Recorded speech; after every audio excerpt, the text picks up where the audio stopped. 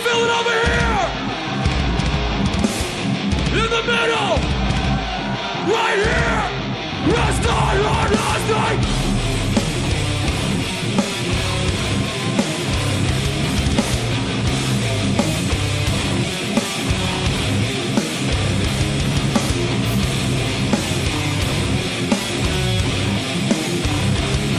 I wanna see one circle pin here.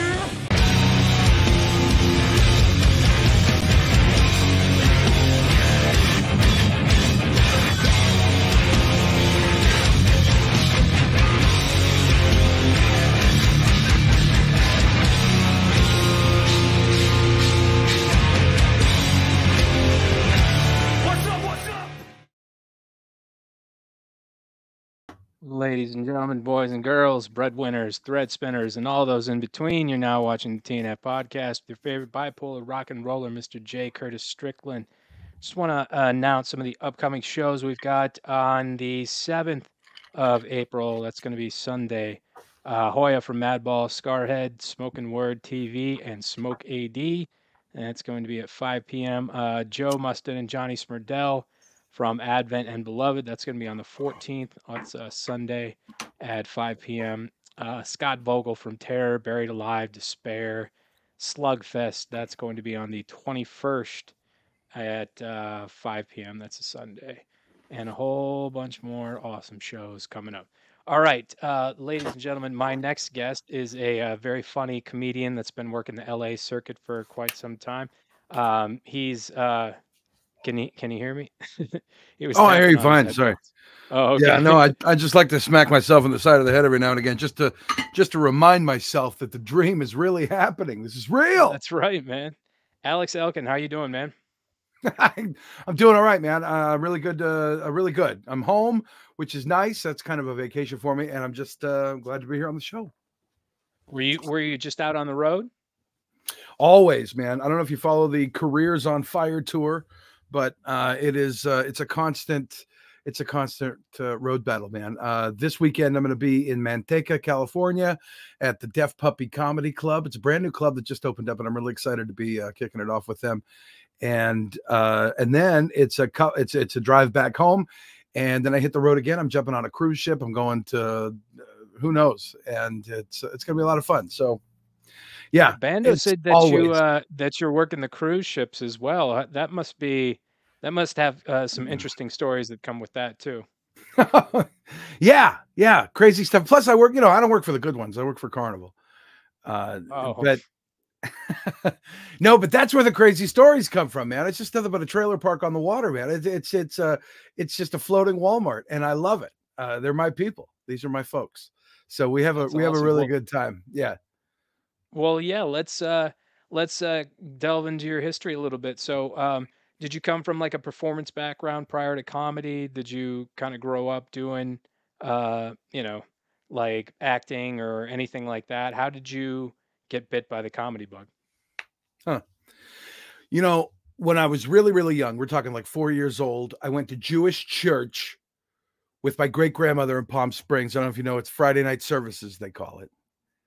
And it's customary for the firstborn male Jew to drink the sacramental wine. And I did that. And I played it up. I hammed it up. I didn't like it. I made faces. I did, and spoke Hebrew. Anyway, everybody really liked it. The congregation was laughing. Even the rabbi was laughing. And the only reason I bring that up is even at that age, I didn't know what it was. But that feeling I got from the audience laughing and that rush that I felt from being accepted and going like, hey, that kid's got it or whatever it is. I don't know. I loved it. I wanted it. I wanted it to keep coming, and I didn't know what it was. But from then on, honestly, man, it's just I was always the class clown. I was always the one yucking it up, getting the class to laugh. The problem is I didn't even realize it some of the time. I was, I'd say something and the class would laugh, and then I'd get in trouble and be like, oh, I see it now. I didn't realize it, but it sounded funny. And I came to this realization, and it's not stroking my ego or anything, but I just kind of think funny. I just think funny. Sometimes it gets me in trouble. Sometimes it gets laughs. Sometimes it sounds stupid.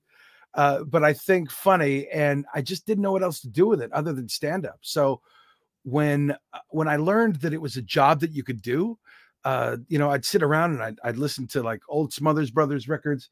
I still got them here. You know, Cosby, oh, God forbid, and Steve Martin, you know, all the Carlin and Pryor and all those guys. And I'd sit around pissing my pants laughing about them. And I didn't realize that, okay, they're just standing up in front of an audience talking. And finally, when I saw Louis Anderson on TV doing stand-up comedy years later, I realized, oh, well, fat kids can do this too. And I thought, you know what? I want to try it.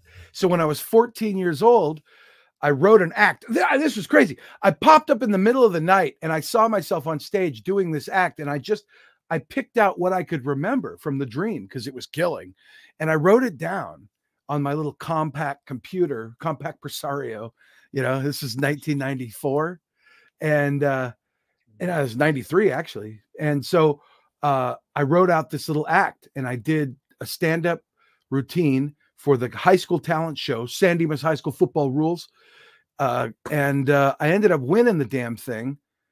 And it gave me this, first of all, it just gave me the confidence that that I could do it. Two, it gave me the thrill that I'd been looking for my whole life since I was a little kid. And it encouraged it, which made me think, oh, maybe I could do this for a living. So that was a long way of putting it, but that's what happened. That's where I came from. It's awesome, man. And so you know, with that, did you pursue any sort of like, you know, going to like a second city or like you know, UCB or something like that, some sort of, I guess, professional comedy school, or did you just kind of get out there and just start going to open mics and Yeah. No, I didn't chase any professional route. I pretty much kept it in high school while I was in high school.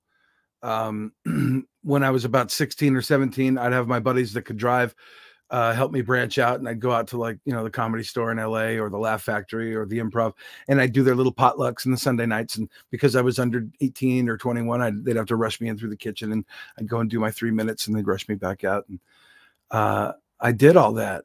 And it was, you know, it was tough, but it was a way to build an act at the time, or so I thought. But no, I didn't really do anything professionally until I went out to those professional clubs. But what do you say about stand-up? It's not like we go to college, you know, and get a degree in jokeology. You know, I got an MBA in punchlines, you know. So you really, it's like boxing, man. You jump in the ring, you know, you start getting hit, you start hitting people.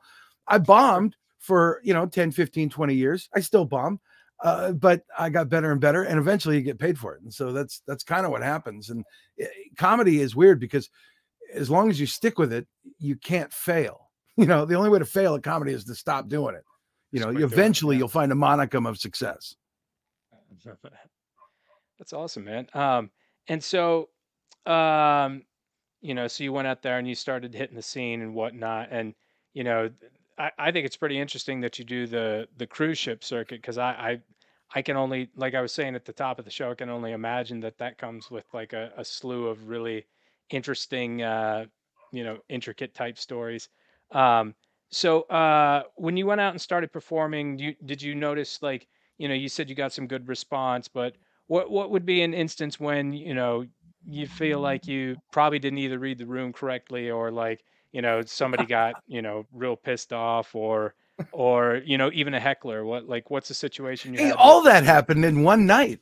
I was early on. I was starting out. I was still doing open mics, and when you're doing open mics, at least back when I was doing open mics, I did open mics back in the 1900s. We'd hitch up the oxen and go down to the Comedy Shack and do jokes by candlelight. No, we had, it was old school, you know, and we used to do comedy when it was a time when you could actually, you know, try stuff out, and you didn't have to be afraid of getting canceled, or, you know, if the joke didn't work, it fell flat, or in my case, they got really mad. So I was at this open mic. I don't even remember. It was somewhere down in the gritty parts of, like, you know, El Monte, California, or, you know, some high end city like that. It was, you know, a pretty big deal. And it was this pizza place that had an outdoor, you know, patio area, and they were doing comedy that night. And I went up and I was bombing. Nobody was laughing. Nobody was paying attention. And so I started making fun of the audience. And there was this Australian guy that had been drinking since the sun came up, apparently. And he was not happy with my set. Oi, what do you think you're doing? You can't come in here and I can't do the accent, but it was god awful. Really kind of it's an emergency, crikey, look it, and he's drinking and he's pissed and he doesn't like my stuff. Well, it turns out the people I was making fun of and the whole group that wasn't laughing was a deaf group that was gathering there for pizza that night. I'm sitting there making fun of them, like, hey, you guys speak English? What's your name? Like, you guys don't like comedy? What's wrong with you? Is your thing? And I didn't realize they're deaf. And this guy knew, and he got upset and he wanted to fight me. Like, he wanted to all out just brawl over jokes. And, thankfully, I had a buddy with me who had my back, and he kind of, backed me up while we got in the truck and headed out. I'm not fighting the crocodile hunter on 16 Fosters, at an El Monte gig that probably paid drink tickets and, exposure to what? Deaf people? This was the worst. Anyway, that's just one experience of somebody just getting really mad. And they get all in their feelings and they think they're going to just come up. Hey, hey, you can't say that, Hagrid, or whatever they want to call me, Yeah, man. And what did you find out like mid joke while you were telling the joke, or was it like, you got off the stage and like, hey, that's the reason this guy's so pissed off about you is because, hey, these people over here are deaf. Well, he was screaming it. Yeah, while you were on the stage. Yeah, when he was finally coherent and, when I was finally understanding because he was like, oh, you can't say that, oi, and I don't know if we could swear on here, but he's using F-bombs and, telling me what I can do with myself and, calling me a maternal fornicator, all that kind of stuff. So I was just, I'm figuring this guy's just drunk and mad, but it turns out, he's like, these people are deaf. They can't understand a word you're saying. You're right. I'm going to knock you, he's going to take you to the junkyard. That's what I remember him saying. I'm going to take you to the junkyard. Something like that. Like, okay, well, we're going to the junkyard. I go, we're already in El Monte. How much junkier, yardier can we get?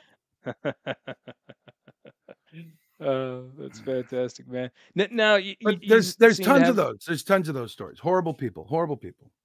You seem to have a real gift for like the accents and the voices. Is that something you've ever done, like cartoons?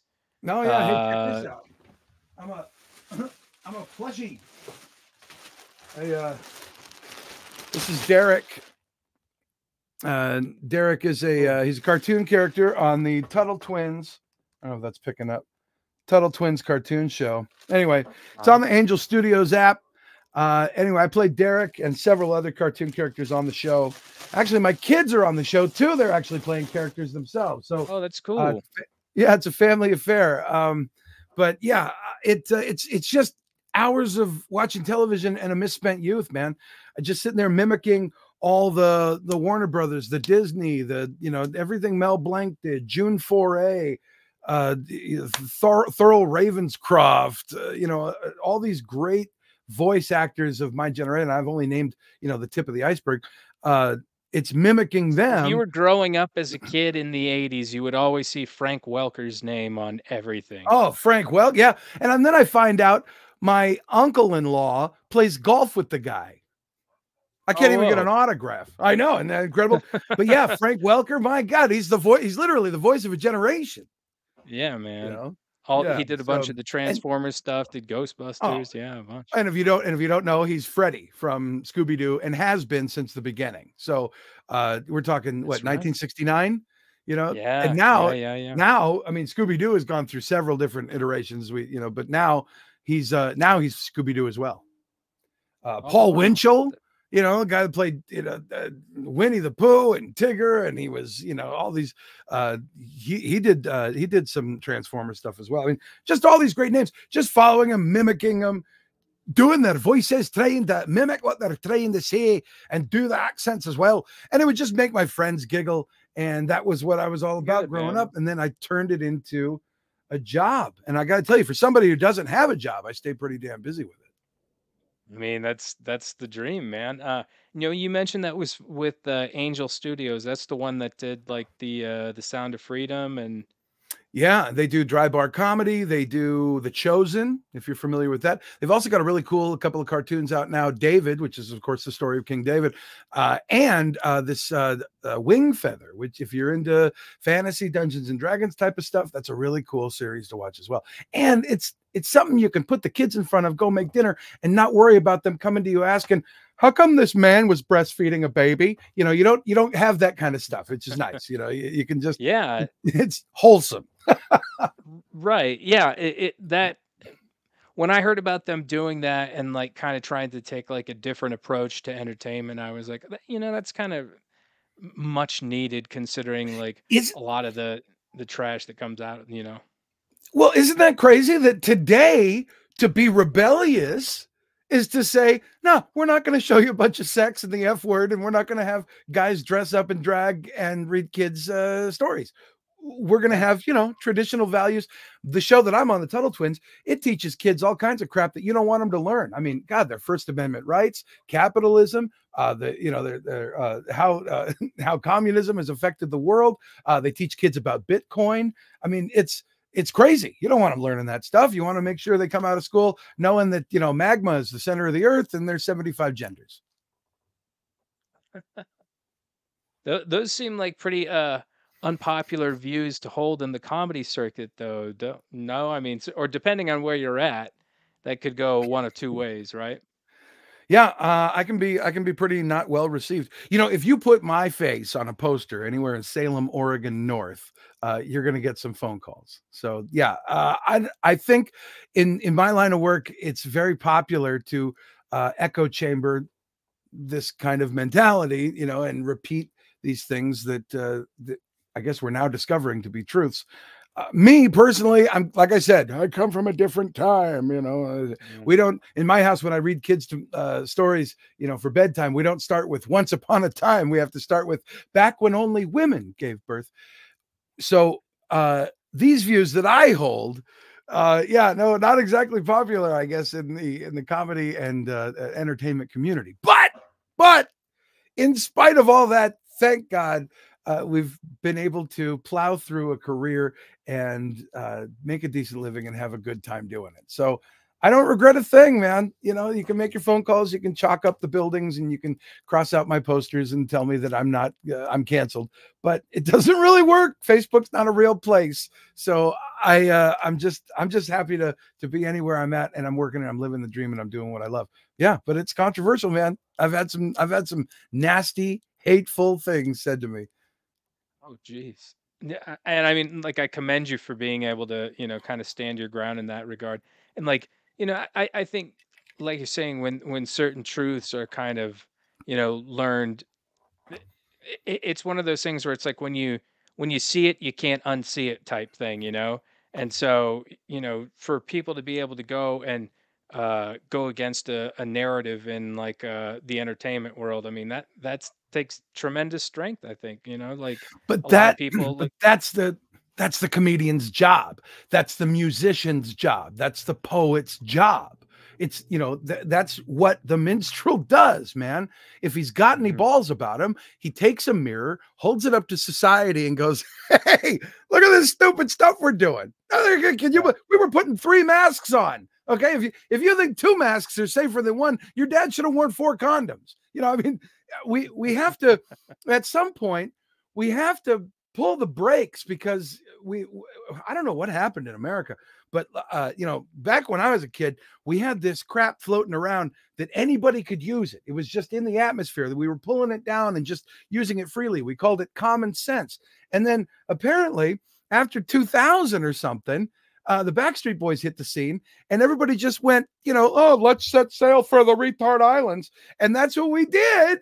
And everybody was just like, I want it that way. But the job of the comedian, the job of the poet, the job of the minstrel, the musician, is to show society its foibles, at least in a way that's entertaining. Because I don't know if he was the one that said it, Oscar Wilde, who said, if you're going to, I'm paraphrasing, but if you're going to tell somebody that, if you're going to tell them the truth, make sure that you make them laugh. Otherwise, they'll kill you. And that's very true. Nobody likes to hear the truth. Nobody wants to hear that they're fat and ugly. But guess what? Just because you didn't get asked to prom doesn't mean you're a boy. You know what I mean? So there's all kinds of different ways of handling it. And the comedian's job, at least from my perspective, is to make you laugh about it, but make you laugh about it in a truthful way. I don't have anything against the trans community, right? If you're going to snip your giblets off, the thing is, I get to giggle about it for a little bit, but after that, we're cool, and I'll buy a Bud Light or whatever you're drinking, and we can commune as one. We can be all right. Sure. But the thing is, where I draw the line is when you start challenging, what we know, the self-evident truths, right? We hold these truths to be self-evident. Well, self-evident truth is that man and woman are made for one another, and that, they procreate throughout the earth. And that's the truth, and when you start telling my kids that that's not the truth, that's where I draw the line. Don't tell my kids that. If you're sitting at my table and Jacob wants to be called Jenny, then you'll be Jenny at my table. But once you start telling my kids that, you can you can breastfeed or, whatever, that's where I'm like, oh, okay, all right, game over. That's we're not playing anymore, And so that's what the comic does. Kevin Upshaw says, "Hey Alex, it's your buddy Kevin Upshaw." Never heard of him. Oh, okay. No. Kevin Upshaw, you got to check him out. He's actually a fantastic musician, and he's another one. He's out there, he's grinding, he's working the road, he's building a following, and he's actually very popular, in spite of the fact that he doesn't hold those kind of views that you would expect an entertainer that's gaining a following to hold. But again, it comes down to the fact that we're in this rebellious generation where kids are growing up and they're like, no, I'm going to cut my hair short, and I'm going to go to church, and I'm going to wait till I get married to have sex. What do you think about that, Mom and Dad? And you have these parents out here like, what are you talking about? You need to go to Hogwarts and put in a nose ring. And what is this? Only one color for your hair? Oh, what are we going to do? It's a weird, different rebellion. Elvis is dead. It was like, what's his name on Michael J. Fox on Family Ties. Yeah, he they was all like want to be Alex the P. conservative, Keaton's. like suit wearing, and his parents were like hippie liberals. Right. Yeah, the hippie. Yeah, they want him to wear these, hippie tie-dye shirts, and this guy's like, I want to do a double Windsor. You know what I mean? That's where we're at. That's where we're at. Yeah, man. And you mentioned music. Are you a musician as well? Do you play music? Yeah, I like to play. I play a few instruments, and I've created music, and I've jammed in a few bands, and I love that. I love that part. I like hanging with musicians. Anything like what kind of genres you playing? It kind of depends on the instrument that I'm playing. If I'm on the bass, I want to play a lot of rock and roll and maybe some blues. If I'm the piano, it's going to be ballads. Guitar, it's going to be rock and roll, maybe even some jazz, and then saxophone, of course, it's going to be lead stuff in jazz and things like that. So I like to be all over the place. I like to kind of play anything.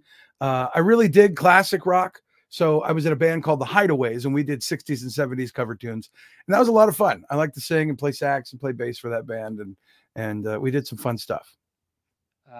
David King. Yo, David King! I met you on Carnival Panorama. Love your act and your conservatism.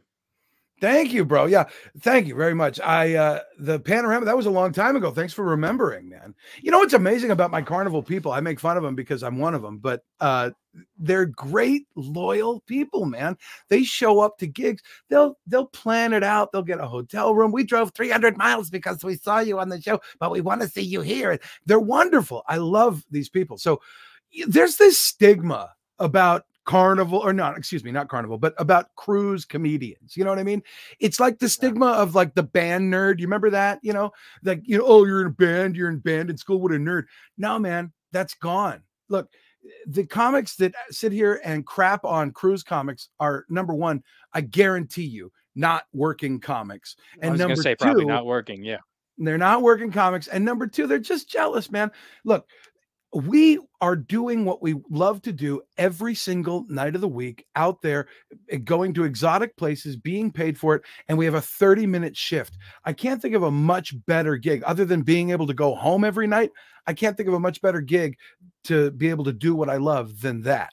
So it's not uncool. It's really cool. And for those of them that think it's uncool, keep thinking that, because you know what? We don't need you. Stay out. It's a really, really great, fun gig, and it's going to be really disappointing the day I get fired from it. Let's see. David King says, sorry, it was sunshine. Oh, the sunshine. Oh, okay. Well, that wasn't that long ago, but it still means something, David. Right here. Let's see. John M says, loved your show on the Elation. Come and found you on here due to your show. Right on. This is what I'm talking about, man. My carnival people, they come out in droves. They really support, and they're good folks, man. Every single one of them. How did you land that gig? Was that something that was like, friend, or they asked Yeah, you, it was or... okay. Yes, I did get referred. I got referred by a comedian. So in 2016, I was lucky enough to win the biggest badasserest comedy competition ever in the history of the world, the San Francisco Comedy Competition. I only say that because it is. I saw the video. There's no comedy. Actually. Well, there's no comedy competition that's gone on longer. There's no comedy competition that has more prestigious comedians come out of it, save maybe the Seattle Comedy Competition, which is only a few years younger. But I won San Francisco in 2016, and we're talking big names that came out of that. Robin Williams placed second on the first year it did it. You had Ellen DeGeneres, Patton Oswalt, Sinbad, Marsha Warfield, big name comedians that have come out of that, and then me. But I won it, and in the regular civilian world, that probably doesn't mean anything, but in the comedy world, it holds a little water. And so I think people started opening up my emails a little bit more after that happened. And so I accredit it to that. And when I was in the competition, I was working with Heath Harmison, who's a really, really funny comic and just an overall great guy, family dude. And he hooked me up with his agent, and they liked me. They went through my background check. I was lucky enough to get sucked in, and I jumped in December of 2019. So I was there for about 3 months before everything went to hell. And I came back about a year and a half later. And things had changed, and it's still fun, but it's not what it was, Yeah, surely not. And so that sounds like, yeah, every comic's dream is to be able to go and work regularly. I can't imagine why anyone would slag on that. Well, I'll tell you why. It's like you're a musician, yeah. I play music as well, yeah.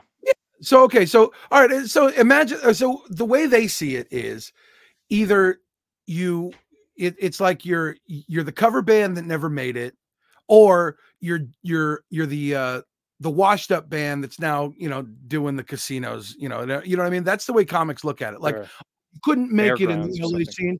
You couldn't be a Dave Chappelle, so you're just going to go out and do stand up on cruise ship. Well, first of all, a-hole, do you know how many? I mean, you can count on two hands how many really famous Dave Chappelle comedians that make it to that level. You know what I mean? The rest of us, what they don't know about, the rest of us are out there doing those crappy little one-nighters out in Podunk, Mississippi, and BFE, and we're grinding every night. We're doing that Wednesday night gig, and our check ends in a 9 or a 1, and we have to leave the stage early the night before so we can get to the next gig on time because it's so far away, And there's the corporate comics and the people that are out there grinding and working every day that you don't see on TV and Netflix and, the comedy shows or at the store, because they're out there on the road.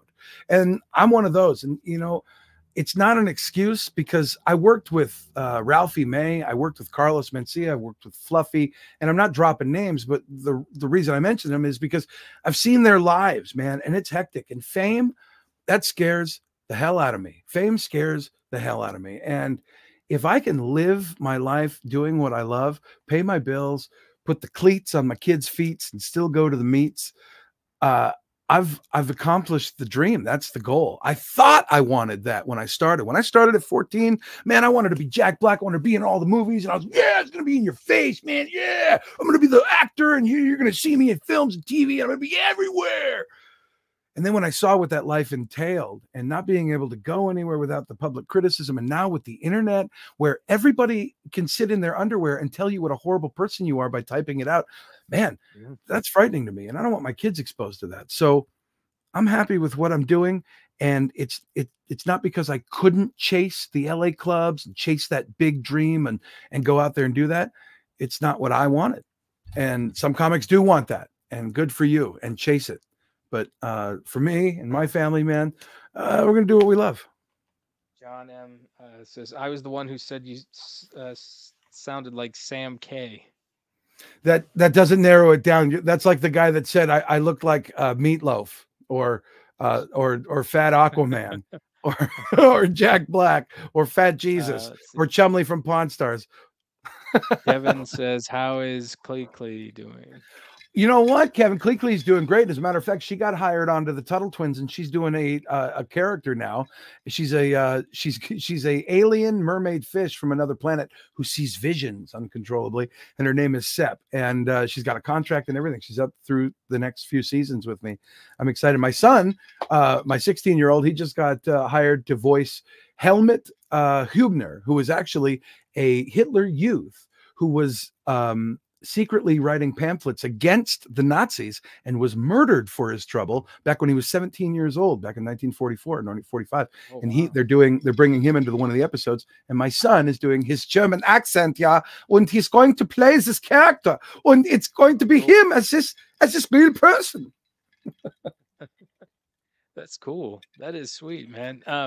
You know, and I think it's interesting because a lot of people will know Angel Studios from The Sound of Freedom, and you know, I think I recall a story about how it sat on the shelf for like 5 years or something crazy like that for a long time. From what I understand, I guess they just didn't want to release the film.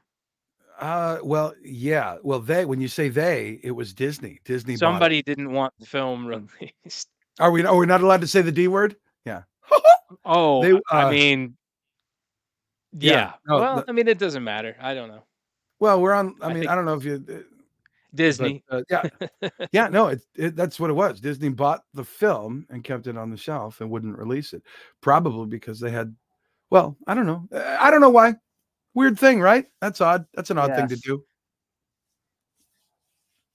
I didn't understand the criticism of it. I didn't understand why people were like, well, this is just a right-wing propaganda film. We're talking about children. And if you look at there was a Newsweek article that came out, I want to say 2015, talking about the rising problem of child trafficking in Colombia. I mean, we were just talking about it, almost 10 years ago. What changed? It's not like we solved the problem. Nobody went down there. We didn't get a Rambo down there to, hey, all right, you guys are coming with me. We didn't fix it. So we wrote a story about it, like to hear it, here go. And everybody was like, la, la, la, la, la, la. This is not really happening. And I don't get it. Why would you want this to be quieted unless you have something to hide? But that's none of my business. That's the implication. None of my business. Yeah, keep the kids safe. I just thought that was crazy. And then the fact that it was able to be out in theaters for, was it though? But didn't they extend the run?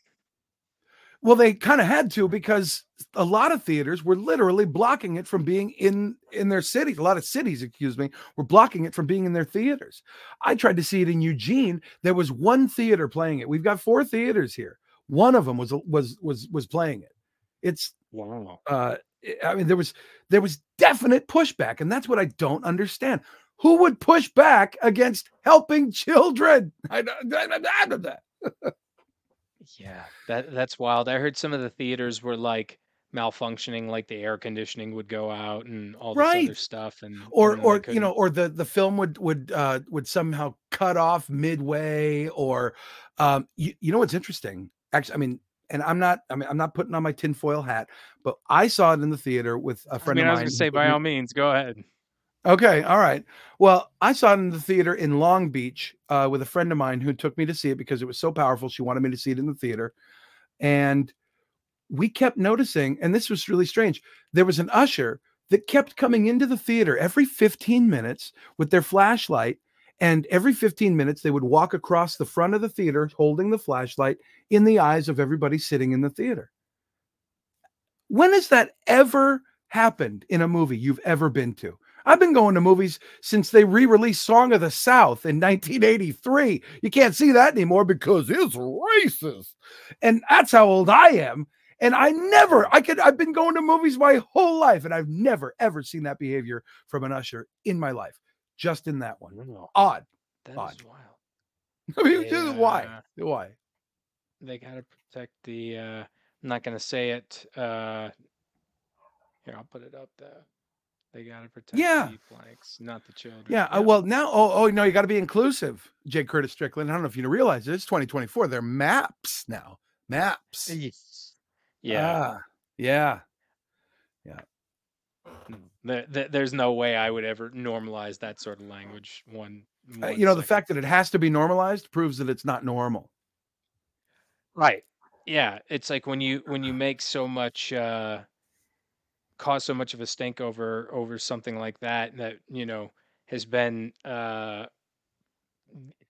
since time immemorial. Like that's a kind of a disgusting term, and we shouldn't try to. It's like Carlin says, when it's like, okay, you've got shell shock, and then he talks about, oh well, then they downgraded it to battle fatigue, and then they just kind of keep making it so that it doesn't sound as bad. Well, that's what I've said for years, man. It started with tolerance begat acceptance begat celebration, and now we're in the age of endorsement. We no longer can just celebrate it quietly. You have to literally endorse it, otherwise you will be called out. Silence is now violence, my friend. So even being Switzerland and being like, hey, listen, we want to stay neutral, you can't do that anymore. You need to take a side, or they're gonna milkshake you in the street, man. So right. It's a sad, but this is getting off the. Is this what we came to talk about? I thought we were talking about comedy. God, this ain't funny. No, I mean, like it's. I just think it's interesting because, like I said, there's some sort of cultural pushback against a lot of the, kind of the trash that's out there that's in Hollywood, and I think it's good. I like that. Yeah, I have confidence in the youth. I think that people complain about these kids these days. These kids. No. Kids have always been kids. Kids are the same. It's the parents. The parents have changed. And I think what we're seeing is the pendulum always swings back. And I think we're starting to see it come back here finally with this newer generation, where hopefully if they don't get too indoctrinated, they'll at least take a look around and go, wait a minute, some of these things aren't right. At least maybe with their country, where they could look around and go, well, how come, 60% of our paper money has been printed out within the last 4 years? How come my dollar value is about a nickel versus when my grandparents were, out there buying houses for $23,000? And now the average, I'm trying to buy a house right now, and I'm looking at the average income of Americans. I don't know if you know this. It's about $53,000 a year average income. And I'm not stroking my wiener here on your show, but I make much more than that. And I've saved up a good little nut so I can put some down. But the average home cost in America is over $490,000. That's almost $500,000. And they want a certain percentage down, and they'll give you that 30-year mortgage. But this is the crazy thing. The banks will tell you, yeah, you can get that $2,500 a month 2-bedroom apartment, but we're not going to give you a mortgage on a $250,000 home at $900 a month. There's no logic behind that. And so we've really screwed ourselves, or at least our parents' generation has screwed us up to the point where we don't have the same abilities, because while housing prices have risen and skyrocketed exponentially, income has steadily increased, but certainly not at the level to keep up with the housing market. So it's damn near impossible for somebody my age, at least in my line of work, unless I'm going to be a Dave Chappelle, to go out and purchase a home. You know what I mean? And so I'm trying real hard, and I'm working real hard. And that's why I'm putting all these shows in and doing these cruise work, because it's path of least resistance, and it's a paycheck, and it's steady work. But that's the ultimate goal, man. And it's getting tougher and tougher in this country because we keep printing money like it's newspaper out here. Yeah, that's true.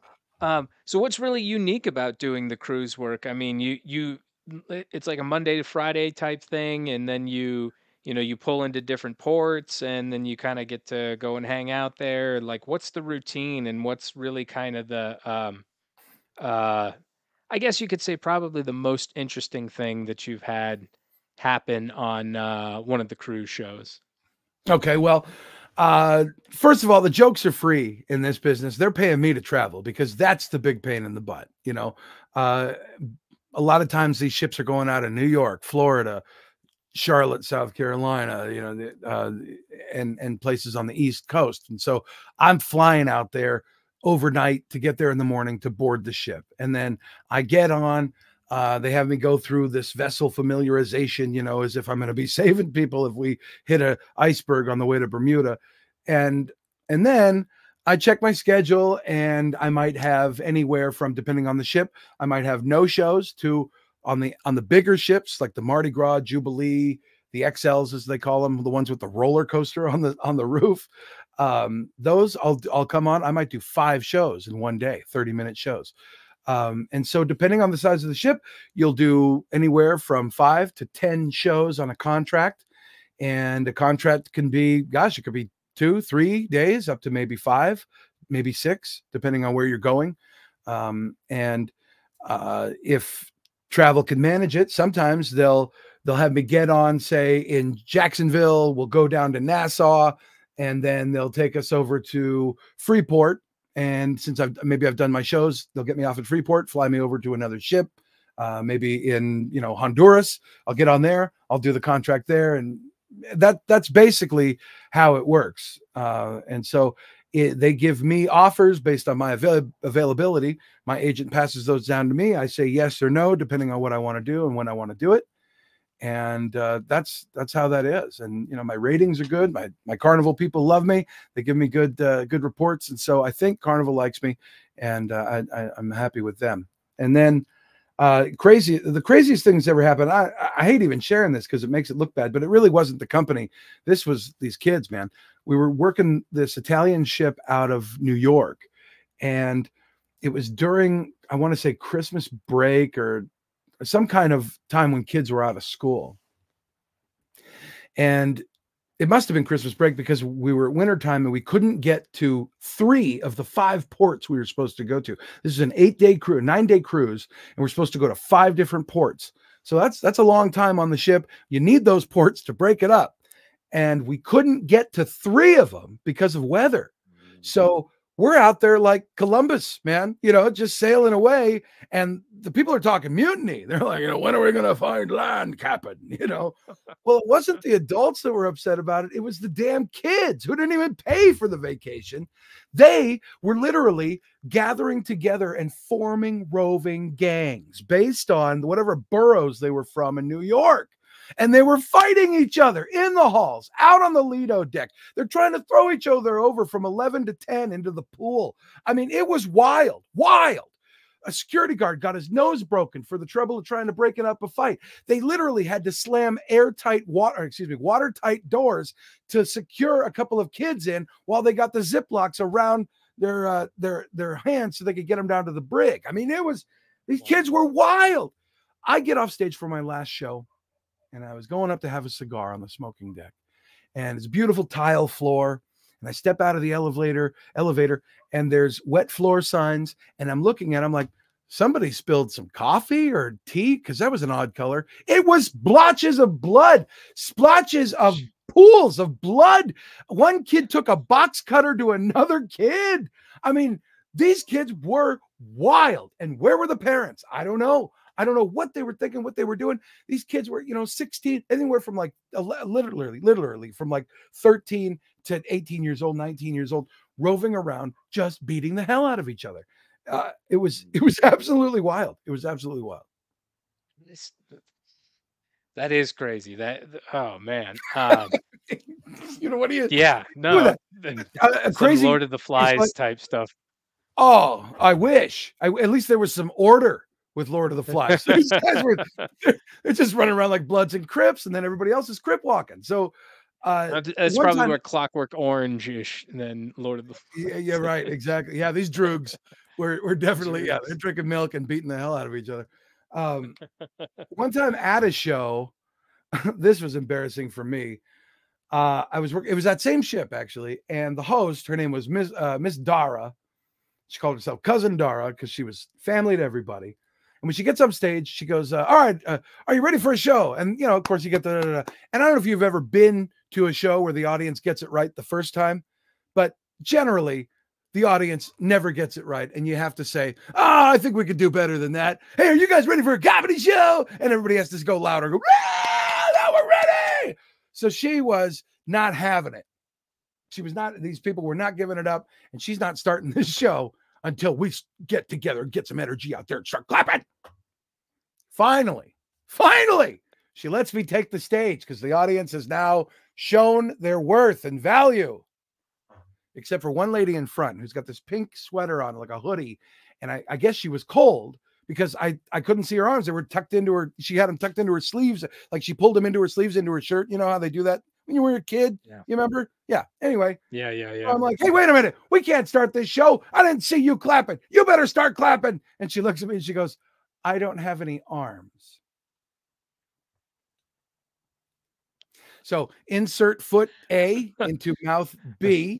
You know, and of course, but Ouch. Here's the thing. I rode with it though. And I go, well, you know, we'll do what you can, you know, just flap something. And it got her laughing, got the audience laughing. Later on, in just before I'm finishing the set, I do this little joke about the captain upset with me saying, you know, Alex Elkin, please report to the navigational bridge and bring all of your luggage, you know. And I go, oh, I got to carry that out. Hey, can you give me a hand? And I point to her and she laughs and everybody laughs. And I get off stage. And I'll tell you this, that lady came up to me and she was so grateful and thankful. And I'll tell you why. Her whole life, she's had no arms. She's never had arms her whole life. And everybody treats her like somebody with no arms, you know.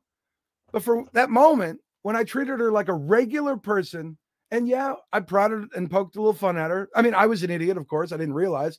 I wouldn't have done that had I known. But we rode that wave, and I included her in society, and she got to feel what it felt like to be a normal person where you get to be the butt of the joke every now and again. And it was okay. She was so thankful for that experience that she actually, I mean, she came up to tell me, not shake my hand, but she came up to tell me that that's how she felt. And I feel like, you know, if we're going to be inclusive, really inclusive, then we don't need to set our people with extra, you know, with extra out, you know, bring them in. But being part of society means we make fun of everybody. And sometimes that's what we need. We need to make fun of everybody. Yeah. Yeah, man. And you took a situation that could have been potentially way more awkward. And I will say that's a masterful recovery right there. Because like you really kind of like something that could have been really tense and could have went the wrong way. You took it and you flipped it and like, you know, made it awesome, you know. So it's just that's just great, reading man. a room. Yeah, it's just reading a room. You know, you understand who you're dealing with. And you know, as long as you can pull it back and draw it onto yourself, and it's like, okay, I'm the idiot here, then it's okay, you know, because nobody's gonna get mad at you for laughing at you. So that's just an old trick of the trade. But yeah, If you could open for, I don't know, 3 of your favorite comedians of all time, who would it be? If I could open for them, gosh, Yeah. no, I'd love to work with Ralphie again. We had a nice couple. We had a good time. I got open for gosh, I don't know. You know, I love Brian Regan. He's my absolute number one hero. I'd love to open for him. I don't know. Yeah. Well, I meant like they could be alive or dead. They could be like or Bill dead. Hicks, you know. Yeah. Oh, okay. Well, I definitely wouldn't want to follow Bill Hicks. There'd be nobody in the room. He was known for walking people. You know, it's funny as a comedian, you know, look at Hicks and Carlin, and I can appreciate them for their comedy and I can understand why people thought they were funny. I never found them funny. I never laughed at Carlin, his stand-up anyway, and went, ha ha ha, yes, you know. But I did agree with him. What I thought was he was more of like a humorist philosopher, you know, a comedic thinker. And I sat there and I'd be like, absolutely. That's just what I didn't know how to put it into words, and that's what I was thinking. It was never, oh my God, but I can understand people that do feel that way. And Hicks was the same way. You know, he was just one of these guys who's like, oh, I never thought about it like that. Oh yeah, you know, but I never really sat there and went, oh man, this is killing me. My guts hurt from laughing. Brian Regan does that. You know, Smothers Brothers did that, you know, but gosh, yeah, Pryor. I would have loved to work with Pryor, maybe. Yeah. But you know, the weird thing is when you've been in the business as long, and I've met a lot of famous comedians, I met a lot of famous people. The less of them, at least for me, the less of them you want to meet, because 9 times out of 10, they just let you down. Because they're just regular people, and they're probably having some crap day, and they didn't have the oat milk or at Starbucks this morning, or, you know, somebody pulled their socks out of the dryer too early and they're damp, and, you know, they're just, something happened. They got a hangnail they're dealing with, and it sucks. And you catch them on that day, and then that's your opinion. You know, God, I can't believe Jack Black is a horrible person. He wouldn't sign my buttock. You know, it's like, well, you know, he was taking a whiz at the moment, you know, or whatever it is. Yeah. Oh, look at Johnny Jello showing up. Johnny Jello. The comedian out of Arizona. Yeah, I mean, it's one of those old aphorisms, you know, don't meet your heroes type things, but you know that you could actually meet them, and then your perception of them, or you know, have you ever experienced? I'm sure you have, like, you know, where somebody will tell you, oh, that person's an awful person. They, you know, their reputation kind of precedes them a little bit, but then you meet them and they're like, oh, they're really not that bad, you know, like. Yeah. Have you ever experienced that? Yeah. Oh, of course, all the time. You know, you just can't believe what you hear about other people from other people. You know, you have to experience them yourself. You know, I mean, other than maybe Hitler, I think most people should get the benefit. We can all agree on that one, definitely. Most people should get the benefit of the doubt, you know, I guess, and try them out, see if they suck. Yeah, I've never. Yeah, I don't know. I don't want to sit here and talk crap on the comics that I hate, but there's a bunch of them, and it's because I've met them, you know, and I know them. There's a couple I like. Let's see. All right. Johnny says, got to remember that your hero is another person too. We're all flawed in some way. Yeah. Yeah. Thanks a lot, Johnny. Listen, when your interview comes up, you can bring up all the little witticisms you want to, but this is my time now. Okay. So night, Johnny Jello. Night. Oh, Joe Bando's here. What a great guest. So, what up, Bando? Bando. That guy, he's making some waves. Oh yeah, definitely. I mean, I'm seeing. Oh, Bando's got a podcast. I haven't gotten the invite. Oh, I think he's not really focusing LMAO on it that heavily, but should be a good thing once he gets it going. Now, like, as far as like comedy goals, like what do you see yourself doing like in the next 5 years or so, aside from the cruise ship circuit? Aside from cruise ship is just a means to an end. It's steady work, like I said, in the paycheck right now, and it's putting money in the little coffers so I can get that house that's so freaking unattainable. And in the long run, you know, what I really like to do is I'd like to really grow my voice acting portfolio. I'd like to jump into more mainstream work and bigger work, and you know, maybe something where I can get some residuals. I would like to take what I've learned from my stage show that I produced with another comedian called Stand Up for America, Comedy for Patriots, which got me into all that trouble with the left. I'd like to take what I've learned with that and do another theater show and really promote it and sell out some theaters, and because I enjoy doing that, and I like to bring in different aspects of my talent. I like to do the voices and music and animation and comedy and poetry and whatever else I can throw out there, so that it's a well-rounded show. People feel like they're paid to see something, and so I'd like to see that happening. I know the cruise ship thing won't be won't be forever. I don't know how much longer it's really going to be, actually, because it's a corporate gig and my mouth gets me in trouble all the time. Any day now, I'm just waiting for that phone call where like, oh, somebody complained and you're not going to use you anymore. So once that happens, it doesn't scare me. You know, I can go back to doing one-nighters and bar gigs, and I've gained enough of a following now, I think, where I can put myself in just about any city, and I've got enough backing behind me to where I can promote it enough to fill the seats and go anywhere I want. And that's the great thing about this business. So I'm not locked in anywhere, but as far as goals, I'm achieving what I've always wanted, man. I'm doing what I love. My wife doesn't have to work. My kids are happy and healthy and clothed, and I get to take them with me once in a while when I do the gigs. And all the bills are paid. I mean, it's what more do you really want? That's awesome. It's beautiful. Yeah, really. I wish it wasn't mean, raining, you know, but other than that, I'm kind of with you in the boat of you know, like being famous terrorizes, you know, scares me as well. You know, I think I'd just rather like be able to do what I like on a, you know, at least a somewhat of a level to where you get some sort of income, and then that's just enough, you know, and like don't have yeah, to be like you know, a superstar or anything like that, just so I can, you know, yeah, keep the lights on, you know, do all that, pay the bills. What right. more could you ask And for, you know, really?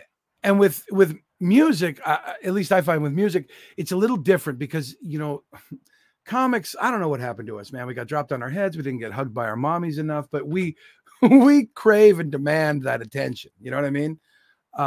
That's what draws us to this. We're literally seeking the approval of total strangers through laughter with our thoughts.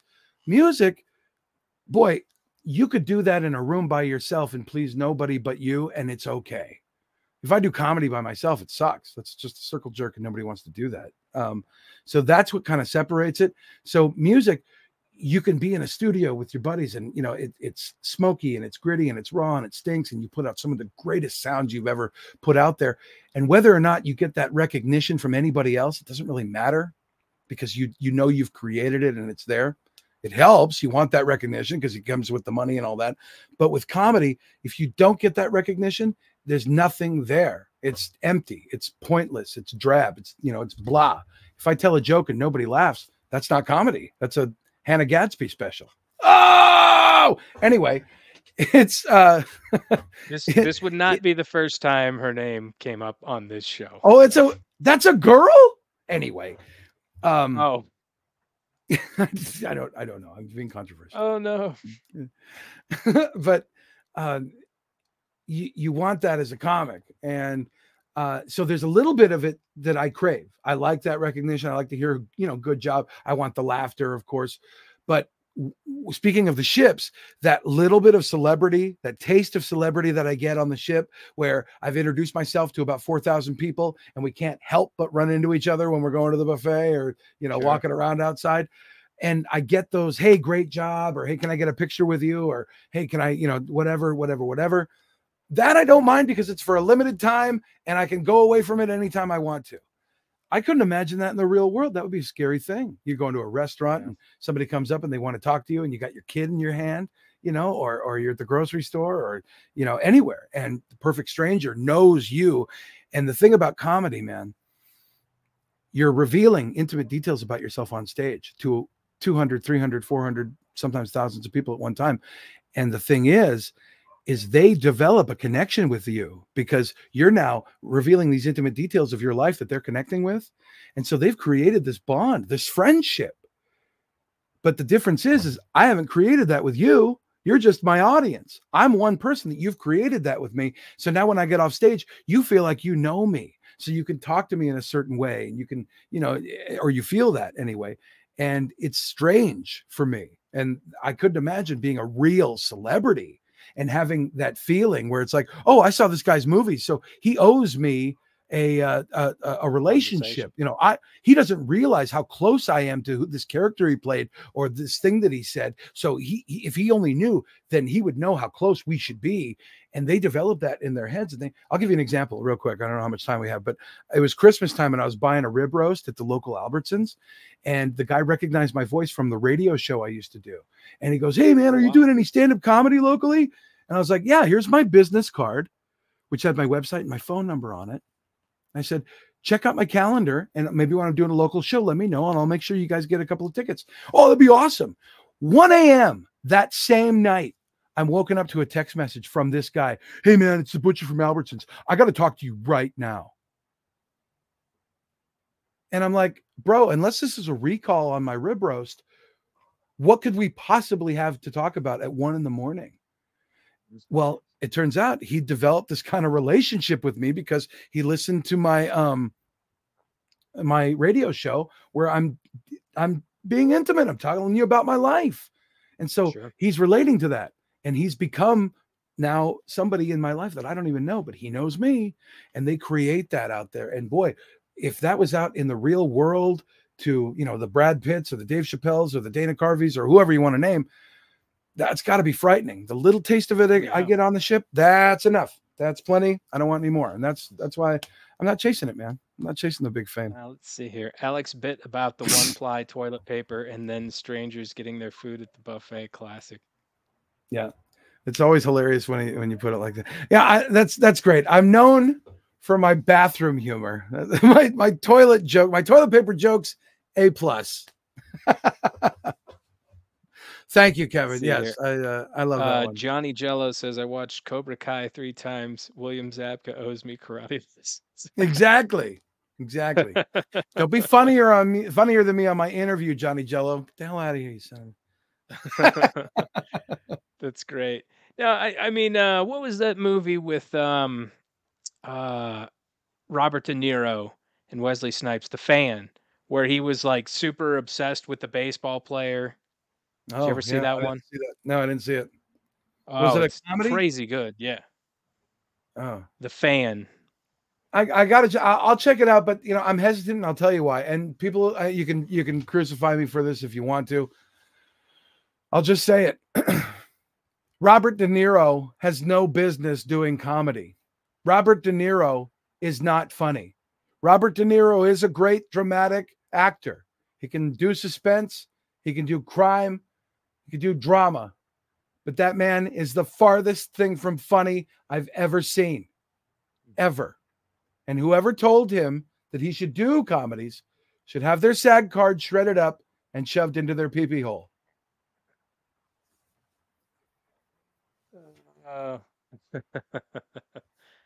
Oh man, he's not funny. He's not funny. I don't know. I heard. I don't know who told him. You know, I've never seen The King of Comedy. He's not good in that. He's not funny. Oh, he's not funny. He's not funny. He's just not. I don't know how else to put it. Anyway, let's see here. David King says, "I loved your Biden routine." Oh God! A lot of people ask me, "Hey, I bet you make fun of Joe Biden. I bet you got some good Biden jokes. But you stick it to old Sleepy Joe." And I'm like, "No, I don't. I don't really like to make fun of Alzheimer's. That's not funny." But I do Biden material. Who doesn't? You got to make fun of the president. Look, I don't care how you feel about politics. They're politicians. They are there to be made fun of. You know, the crazy stuff that they do, and well, the detrimental stuff that they do. It should be laughed at, and at the very least, talked about. And like I said, if you're going to tell people the truth, make sure they're laughing. Otherwise, they will kill you. That is very true. What do you do, like, you know, when you're not performing comedy? What do you, as far as like entertainment, what do you really get into as far as you know, films are concerned? What are you reading?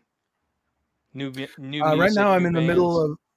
I love autobiographies, biographies. Right now, we're in the middle of Michael Caine's autobiography. That's a fun one to read. It's a little outdated though, because he's talking about Sidney Poitier as if he's still alive. But I love that kind of stuff. I love bios. I love autobios. I do like to read.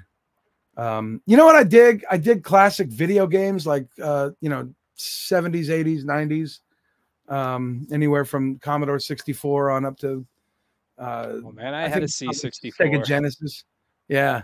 Sega Genesis was probably like the latest system that I bought before I had kids, you know, and then it was the Wii and all that stuff. But I bought myself this little retro Pi that I've been taking on the road with me, and I could plug it into the TV on the ships.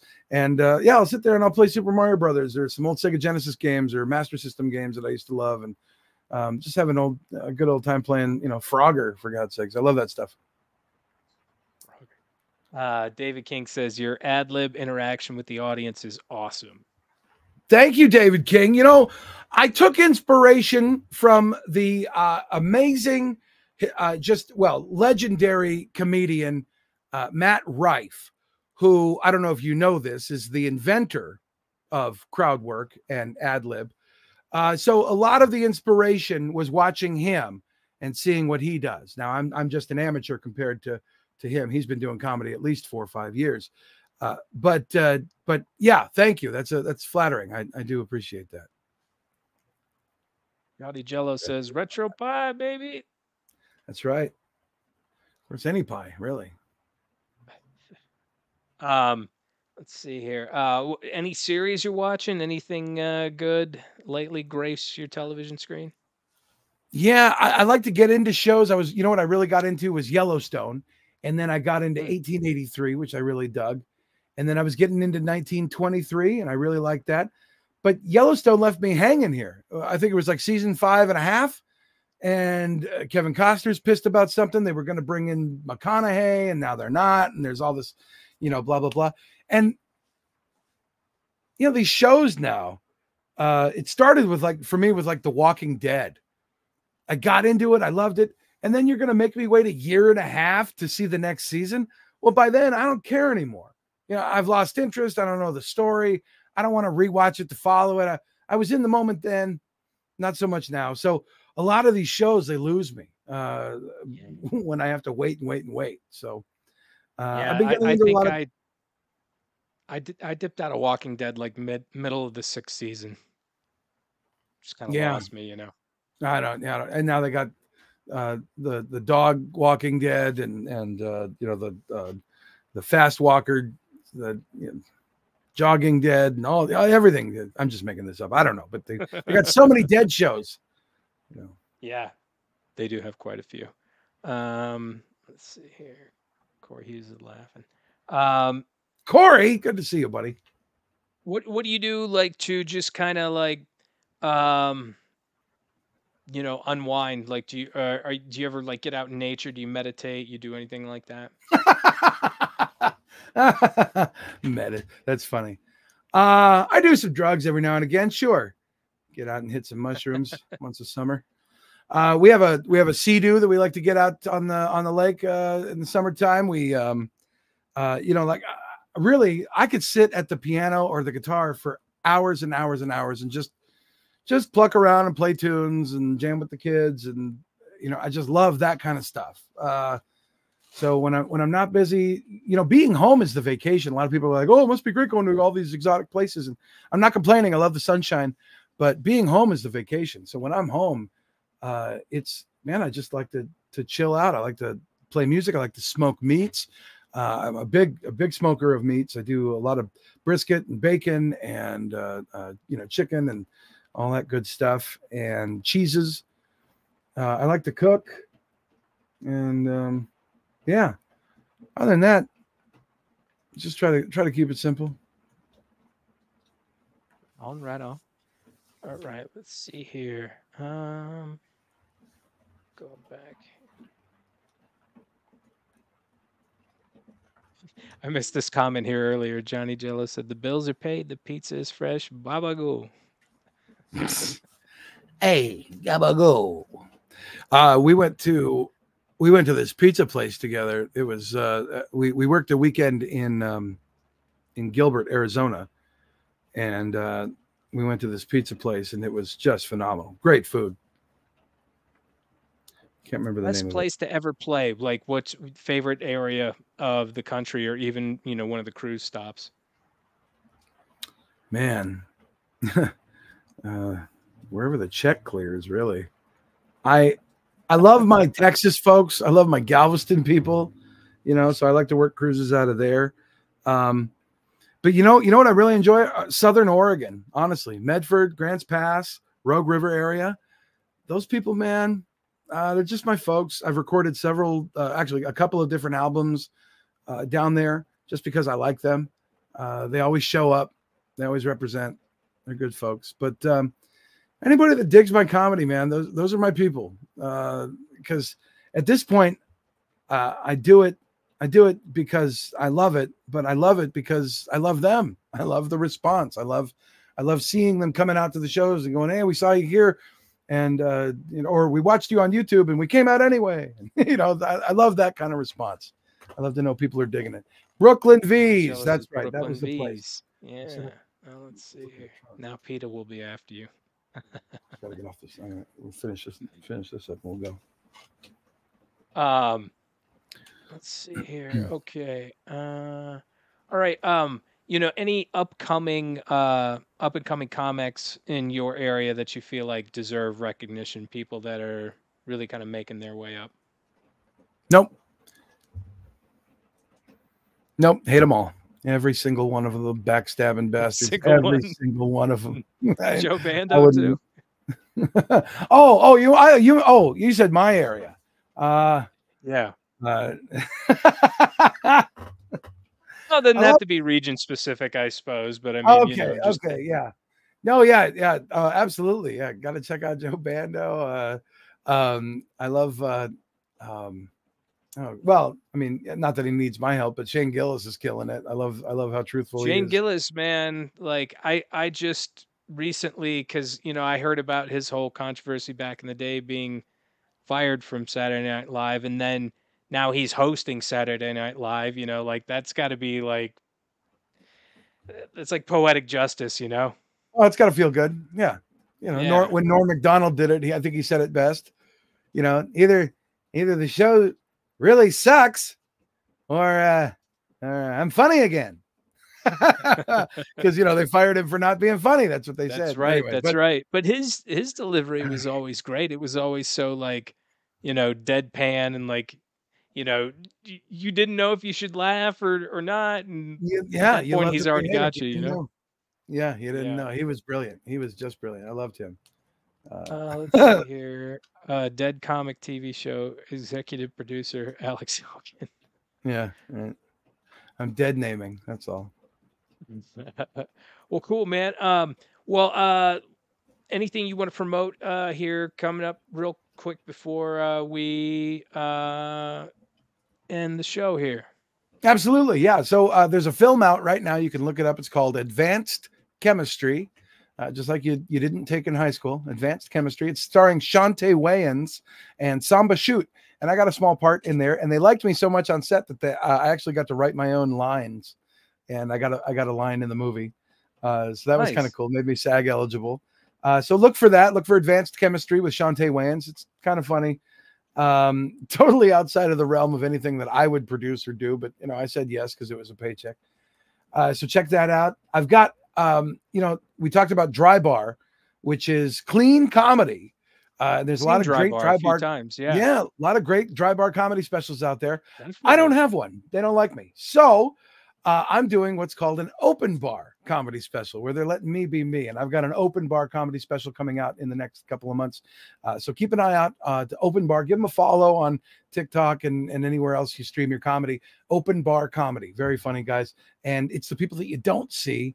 It's like we were talking about, the ones that are grinding out there on the road every day. Really funny stuff. So check out my Open Bar special coming up. You can go to my website, alexelkin.com, and I got my comedy calendar there, so you can look at all my dates on cruises. If you're thinking about taking a cruise and you want to go somewhere fun with me, please feel free to take a look at the ships that I'm on and come jump on with me. Other than that, I got land gigs all over the country. Literally, I'm going to be everywhere. So check me out in Florida and Arizona, California, and all kinds of great stuff. May the 4th, if you are in LA, I'm going to be raising money doing comedy with the creator of the Babylon Bee and a couple of other really funny characters. Adam Yenser, who was on Ellen, he was a Emmy-winning comedy writer, and then myself. And we're going to be raising money for a guy who was unjustly arrested for being at the J6. So we're going to go out there and raise a little money for him, take care of his legal fees, hopefully. So if you can come out and support that, go to malacomedy.com. That's Make America Laugh Again comedy.com. MALA comedy.com. Anyway, that's what's coming up with me. I'm all over the place. And in a few minutes, I'm going to help my 19-year-old hopefully go buy a new truck for him. So that's what's on my agenda. Oh, awesome. Awesome, man.